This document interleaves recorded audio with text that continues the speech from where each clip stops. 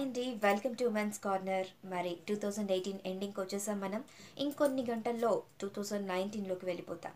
And ఈ కొత్త year start అవ్వగానే అందరికీ ఎక్కువ అందరూ దేని గురించి ఆలోచిస్తారు అంటే రెజల్యూషన్స్. నెక్స్ట్ ఇయర్లో మేము ఏం చేయాలి, మా ప్లానింగ్స్ ఏంటి, నెక్స్ట్ ఇయర్ సక్సెస్ఫుల్గా గడవాలి అంటే ఎలాంటి డెసిషన్స్ తీసుకోవాలి, ఇలాంటివన్నీ ఆలోచిస్తూ ఉంటారు.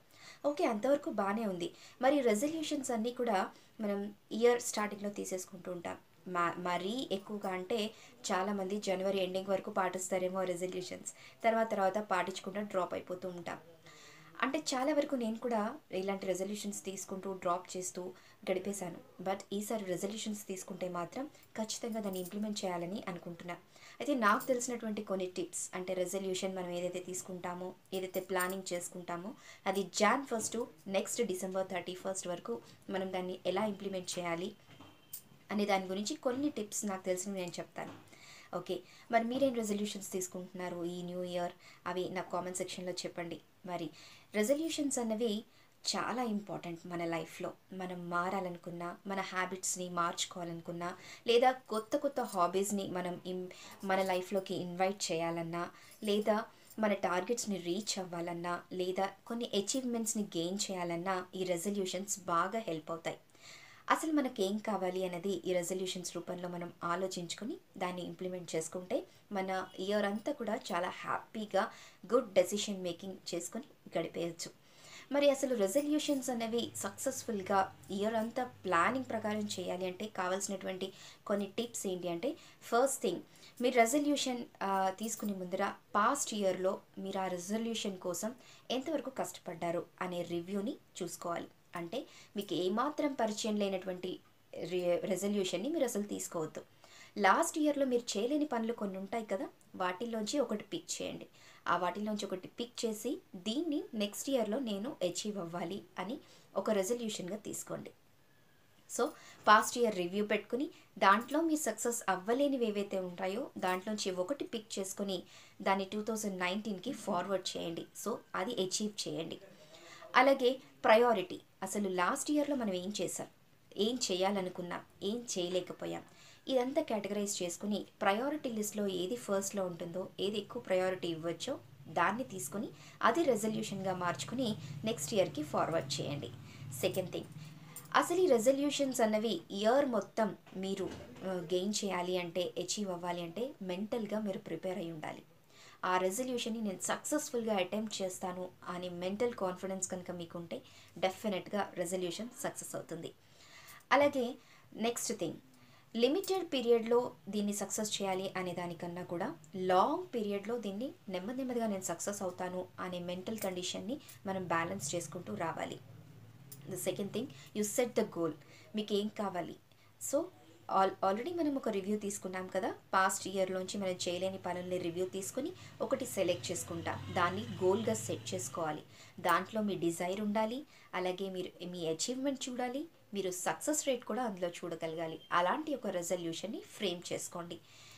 అలా ఫ్రేమ్ చేసుకున్న తర్వాత, అంటే మనం ఇప్పుడు పాస్ట్ ఇయర్ రివ్యూ తీసుకున్నాం, ఒక రెజల్యూషన్ని పిక్ చేసుకున్నాం, తర్వాత గోల్ని సెట్ చేసుకున్నాం. అండ్ ఆ గోల్ కనుక బిగ్గర్ అంటే ఆ రెజల్యూషన్ కనుక బిగ్గర్ రెజల్యూషన్ అయితే స్మాల్ రెజల్యూషన్స్ కింద బ్రేక్ చేయండి.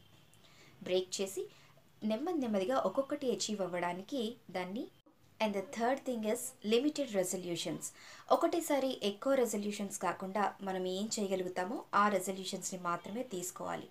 సో ఒకసారి మనకి కాన్ఫిడెన్స్ వచ్చేసి, సో ఈ రెజల్యూషన్ అంతా కూడా నేను ఇయర్ అంతా నేను చేయగలుగుతున్నాను, దీన్ని సక్సెస్ అవుతాను అనుకున్నప్పుడు మాత్రమే నెక్స్ట్ రెజల్యూషన్కి వెళ్ళాలి. అండ్ ఫోర్త్ థింగ్ ఇస్, మీ రెజల్యూషన్ని మీకు దగ్గరగా ఉన్న వాళ్ళని, అంటే మీ ఫ్రెండ్స్కి, మీకు ఎవరైతే బాగా ఇష్టమో వాళ్ళకి షేర్ చేయండి. నేను ఈ రెజల్యూషన్ని ఈ ఇయర్లో తీసుకుంటున్నాను అని చెప్పి షేర్ చేయండి. And the fifth thing is, మీరు కేటగరైజ్ చేసుకున్నటువంటి రెజల్యూషన్స్లో మీరు రాసుకున్న తర్వాత weekly review, daily review and monthly రివ్యూని పెట్టుకోండి. అంటే మీ గ్రాఫ్ ఏదో మీకు తెలియాలి. సో ఫస్ట్ ఆ రివ్యూ, డైలీ రివ్యూ, ఈరోజు మీ రెజల్యూషన్ కోసం మీరు ఏం చేశారు, ఎంతవరకు సక్సెస్ అయ్యారు. అలాగే వీక్లీ రివ్యూ, ఈ వీక్లో ఈ రెజల్యూషన్ని నేను ఇంతవరకు ఇంప్లిమెంట్ చేయగలిగాను అన్న గ్రాఫ్ కూడా మీకు ఐడియా వచ్చేస్తుంది. సో మీరు ఈ ఇయర్లో ఆ రెజల్యూషన్ని అచీవ్ అవుతారా లేదా అన్నది మీకు కంప్లీట్గా ఐడెంటిఫై అయిపోతుంది. And the last and important thing is, మీరు ఎప్పుడైతే ఆ రెజల్యూషన్ని ఇంప్లిమెంట్ చేయలేక ఒక 1 వీక్ గ్యాపో లేకపోతే ఒక 1 మంత్ గ్యాపో వస్తుంది కదా, అండ్ అగైన్ మీకు అది గుర్తొస్తుంది, అయ్యో నేను ఇలా అనుకున్నాను నేను చేయలేకపోయాను అని అనుకుంటూ ఉంటారు. Suppose for example book reading అలవాటు చేసుకోవాలి అనుకున్నారనుకోండి. ఈ ఇయర్లో మీరు బుక్ రీడింగ్ అలవాటు జనవరి అంతా చదివేశారు, ఫిబ్రవరి అంతా చదవడం అలవాటు చేసుకున్నారు. అండ్ ఏదో ఒక పని వల్ల మార్చ్లో మీరు చదవలేకపోయారు, అండ్ ఏప్రిల్లో మళ్ళీ మీకు అది గుర్తొస్తూ ఉంటుంది, నేను ఈ ఇయర్ ఈ రెజల్యూషన్ తీసుకున్నాను బట్ డ్రాప్ చేశాను, బ్రేక్ చేశాను అనుకుంటూ ఉంటారు. బట్ ఒక కొన్ని రోజులు మాత్రమే దాన్ని బ్రేక్ చేసినందువల్ల నష్టం ఏం లేదు. అగైన్ మీకు ఎప్పుడైతే అది గుర్తొస్తుందో దాన్ని ఇమ్మీడియట్గా మళ్ళీ ఇంప్లిమెంట్ చేయండి.